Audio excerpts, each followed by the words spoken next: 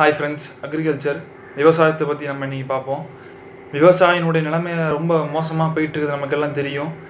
29 வருஷத்தில் 40,000 தற்கொலைகள் நிகழ்ந்திருக்கிறது. 40,000 தற்கொலை விவசாயிகள் செய்திருக்கிறார்கள் என்று ரிப்போர்ட் செய்கிறாங்க. அந்த அளவுக்கு விவசாயினுடைய நிலைமை மிக மிக டெய்லி போக போக ரொம்ப ரொம்ப மோசமாக போயிட்டுருக்கு. விவசாயினுடைய நிலைமையை பற்றி நம்ம தெரிஞ்சுக்கிட்டோம். நம்ம அந்த விவசாயி இந்த நிலைமைக்கு வருவதற்கு காரணம் என்ன அப்படிங்கிறத நம்ம கண்டிப்பாக தெரிஞ்சுக்கணும். அப்படி தெரிஞ்சுக்கணும்னு சொன்னால் விவசாயினுடைய ஆரம்ப கட்ட வரலாறை நம்ம கண்டிப்பாக பார்க்கணும். அப்படி பார்க்கும் பொழுது பாரம்பரிய விவசாயம் எப்படி இருந்துச்சுன்னு சொன்னால், பல அறிஞர்கள், பல நபர்கள் நம்மளுடைய விவசாயத்தை பற்றி வெளிநாட்டில் இருந்து, வெளி ஊர்களில் இருந்து நம்மளுடைய விவசாயத்தை பற்றி பல நபர்கள் புகழ்ந்து சொல்லியிருக்காங்க. அதில் குறிப்பிடத்தக்க ஒன்று என்னன்னு சொன்னால், ஜான் ஆகஸ்ட் வாக்கர் அப்படின்னு சொல்லக்கூடிய ஒரு ஆள் 1854 ரிப்போர்ட் பண்ணுறாரு. இந்திய விவசாயிகள் மிக நுட்பமான முறையில் வேளாண்மை செய்கின்றனர். அவர்களுக்கு நாம் கற்றுத்தருவதை விட அவர்களிடம் இருந்து நாம் கற்றுக்கொள்ள வேண்டியவை நிறைய இருக்கின்றன என்று நம்மளை பற்றி பெருமையாக அன்றைக்கு இருக்கக்கூடிய அந்த ஜான் ஆகஸ்ட் வாக்கர் என்று சொல்லக்கூடிய ஒரு நபர் பதிவு செய்கிறாரு. ஸோ எந்த அளவுக்கு நம்மளுடைய விவசாயம் இருந்திருக்கு அப்படிங்கிறத நம்ம பாருங்கள். அந்த அளவுக்கு இருந்த விவசாயத்தை இன்றைக்கு அழிச்சு ஒன்றும் இல்லாமல் ஆக்குறாங்க சொன்னால் அதுக்கு காரணம் என்ன? விவசாயம் ஏன் இப்படி ஆச்சு அப்படிங்கிறத பார்க்கணும்னா, விவசாயத்தை பொறுத்த வரைக்கும் 2 வகை சொல்லலாம். ஒன்று ஆர்கானிக் ஃபார்மிங், இன்னொன்று கெமிக்கல் ஃபார்மிங் அப்படின்னு சொல்லலாம். ஆர்கானிக் ஃபார்மிங்கை பொறுத்தவரை அதுதான் இயற்கையான ஃபார்மிங், அதுதான் இயற்கையான விவசாயம், இயற்கையான வேளாண்மை. ஆர்கானிக் ஃபார்மிங்கை பொறுத்தவரை நம்மளுடைய நாட்டு மாடு ஒரு நாளைக்கு 1.5 லிட்டர் பால் தான் சுரக்கும். ஆனால் கெமிக்கல் ஃபார்மிங்கை பார்த்தீங்கன்னு சொன்னால் ஒரு மாடு ஒரு நாளைக்கு பல லிட்டர் பால்களை சுரக்கிறது. அதே போன்ற ஆர்கானிக் ஃபார்மிங்கில், பாரம்பரிய விவசாயத்தில் நம்முடைய பயிர்களை நம்ம போட்டோம்னு சொன்னால் அதனுடைய விளைச்சல் 6 அடி 7 அடி உயரத்துக்கு இருக்கும். ஆனால் இன்றைக்கு இருக்கக்கூடிய விவசாயினுடைய நிலைமை குட்டை பயிர்களாக, குட்டை விளைச்சலாக தான் இருக்குது. இதுக்கெல்லாம் காரணம் என்ன அப்படின்னு பார்த்தோன்னு சொன்னால், பாரம்பரிய விவசாயிகள் பாரம்பரிய விவசாயம் போய்கொண்டிருக்கக்கூடிய அந்த காலகட்டத்தில் 1965 நார்மன் பார்லாக் அப்படின்னு சொல்லக்கூடிய ஒரு அக்ரிகல்ச்சர் சயின்டிஸ்ட் என்ன பண்ணுறான்னு சொன்னால், 90 நாட்கள்லேயே சீக்கிரமாக விரைவாக விளைச்சல் தரக்கூடிய ஒரு பயிர்களை கண்டுபிடிக்கிறான். அதுதான் குட்டை பயிர்கள். அந்த குட்டை பயிர்களை கண்டுபிடிச்சி வச்சிருக்கிறான்.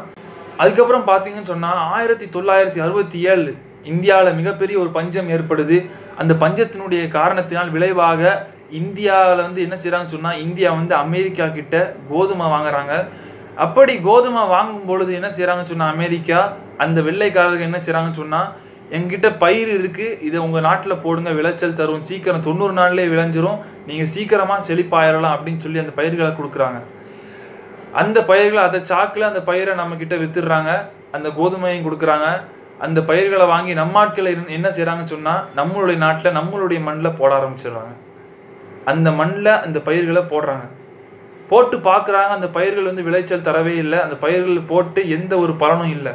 இது அவங்கக்கிட்ட சொல்லும் பொழுது, அமெரிக்கா கிட்ட சொல்லும் பொழுது, அவங்க என்ன செய்கிறாங்கன்னு சொன்னால், அது ஒரு உரம் ஒன்று தராங்க. அதுக்கு பேர் தான் அமோனியம் சல்ஃபேட். நம்மளாம் 10th சயின்ஸ் புக்கில் படிச்சிருப்போம். அமோனியம் சல்ஃபேட் தான் விவசாயத்துக்கு போடக்கூடிய உரம் அப்படின்னு. ஆனால் அது விவசாயத்துக்கு போடக்கூடிய உரம் அல்ல, நம்மளுடைய மண்ணை நாசமாக்கக்கூடிய உரம் அது. வேர்ல்டு வார் 2ல் போர் செய்வதற்காக அமெரிக்கா என்ன செஞ்சுன்னு சொன்னால், குண்டுகளை தயாரிப்பதற்காக ஒரு ஃபேக்ட்ரி உருவாக்குனாங்க. அந்த ஃபேக்ட்ரியில் பெண்களை வச்சு நிறைய குண்டுகளை தயாரித்தாங்க. எதிர்பாராத விதத்தில் வேர்ல்டு வார் 2 திடீர்னு ஸ்டாப் ஆனதுனால குண்டுகள் எல்லாம், மிச்சம் இருந்த குண்டுகள் எல்லாம் அந்த வெடிப்பொருள் தான், அந்த குண்டுகள் தான் அமோனியம் சல்ஃபேட் அப்படின்னு சொல்லுவாங்க. போன குண்டுகளை தவிர மிச்சம் இருக்கக்கூடிய குண்டுகள் அமோனியம் சல்ஃபேட். அதை தான் அந்த அமெரிக்கர்கள் என்ன செஞ்சாங்கன்னு சொன்னால், பயிர்கள் விளைய மாட்டுதா, இந்த உரத்தை போடு, உன்னுடைய மண்ணில் பயிர் விளையும் அப்படின்னு சொல்லி அந்த அமோனியம் சல்ஃபேட்டை தூக்கி நம்மக்கிட்ட தந்தான். அவன் தந்தான். நம்மளுடைய நாட்டு மண் எல்லாம் அப்படியே வீணாக போச்சு. விவசாயத்தை அழிச்சு கெமிக்கல் விவசாயத்தை, ஆர்கானிக் ஃபார்மிங் அழிச்சு கெமிக்கல் ஃபார்மிங்கை நம்மக்கிட்ட விட்டுட்டு போயிட்டான். அதனோட விளைவாக தான் இன்றைக்கி விவசாயிகள் தற்கொலை செய்து கொண்டிருக்கிறார்கள். அமோனியம் சல்ஃபேட்டை காசு கொடுத்து வாங்க வச்சான், உரத்தை காசு கொடுத்து வாங்க வச்சான். இன்றைக்கி அந்த உரத்தை காசு கொடுத்து வாங்குறதுக்கு காசு இல்லாமல் விவசாயிகள் என்ன செய்கிறாங்க, பேங்க்கில் போயிட்டு லோன் வாங்குறாங்க, வட்டிக்கு பணம் வாங்குறாங்க. பணத்தை வாங்கி பணத்தையும் கொடுக்க முடியாமல் வட்டியையும் கொடுக்க முடியாமல் இருக்கிறாங்க.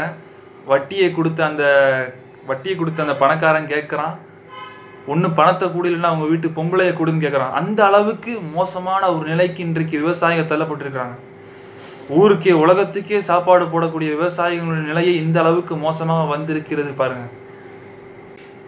அந்த அளவுக்கு கெமிக்கல் ஃபார்மிங்கால் தயாரிக்கப்பட்ட அந்த உணவு, அந்த விளைச்சலிலிருந்து வரக்கூடிய அந்த உணவினுடைய காரணத்தினால்தான் இன்னைக்கு நமக்கெல்லாம் நிறைய நோய் வருது, நிறைய டிசீஸ் உருவாகுது.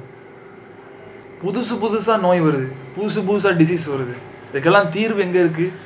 பாரம்பரிய விவசாயத்திலிருந்து வரக்கூடிய அந்த உணவில், அந்த இயற்கை உணவில் தான் தீர்வு இருக்குது. பாரம்பரிய விவசாயத்தை மீண்டும் மீட்டெடுக்க வேண்டும். அதற்காக தான் நம்மாழ்வார் ஐயா அவங்க மறுபடியும் போராடினாங்க. எவ்வளவோ போராடினாங்க நம்மாழ்வார் ஐயா அவர்கள். குட்டை பயிர்களை தந்து நம்முடைய நாட்டு மண்ணில் இருக்கக்கூடிய பசுமை தன்மையை அப்படியே நீக்கிட்டாங்க. நம்மளுடைய நாட்டு மண்ணையே நாசமாக்கிட்டாங்க. பாரம்பரிய விவசாயத்தை பொறுத்தவரை விவசாயத்துக்கு தண்ணி ஒன்றும் அவ்வளோ அந்த அளவு இன்றைக்கு தேவைப்படக்கூடிய அளவுக்குலாம் தேவைப்படாது. பாரம்பரிய விவசாயத்தை பொறுத்தவரை தண்ணி ஒரு அளவு தான் தேவைப்படும். ஆனால் இன்றைக்கு இருக்கக்கூடிய விவசாயத்தை பொறுத்தவரை தண்ணீர் எவ்வளவு தேவைப்படுது பாருங்கள். நம்மளுடைய பாரம்பரிய விவசாயத்தை அழித்து, நம்மளுடைய பாரம்பரிய அறிவை அழித்து, நம்மளுடைய ஆர்கானிக் ஃபார்மிங்கை அழித்து கெமிக்கல் ஃபார்மிங்கை நம்ம மேலே போட்டுட்டாங்க. இன்றைக்கி அந்த கெமிக்கல் ஃபார்மிங்லேருந்து வரக்கூடிய உணவை தான் நம்ம எல்லோரும் சாப்பிட்டுட்ருக்கோம். எந்த அளவுக்கு நம்மளுடைய அறிவு இருக்குதுன்னு. நம்மளோட பாரம்பரிய விவசாயத்தை மீண்டும் மீட்டெடுப்போம். யாருக்கெல்லாம் பாரம்பரிய விவசாயத்தை பார்க்க வேண்டும் என்ற ஆசை இருக்கிறதோ, நம்மாழ்வார் ஐயாவுடைய தோட்டம் இருக்கிறது, அதை சென்று பாருங்கள். ஆர்வம் உள்ளவர்கள் அங்கு சென்று பாருங்கள். நம்மளுடைய பாரம்பரிய விவசாயத்தை கற்றுக்கொள்ளுங்கள். மீண்டும் நம்மளுடைய பாரம்பரிய விவசாயத்தை மீட்டெடுக்க வேண்டும். நம்மளுடைய நோய்களுக்கெல்லாம் தீர்வு பாரம்பரிய விவசாயத்தில் தான் இருக்கிறது, பாரம்பரிய உணவில் தான் இருக்கிறது. அதில் தான் நம்மளுடைய அத்துணை நோய்களுக்கும் தீர்வு இருக்கிறது. அந்த விவசாயத்தை, அந்த பழைய மரபை, அந்த பழைய விவசாயத்தை நாம் மீண்டும் மீட்டெடுக்க வேண்டும்.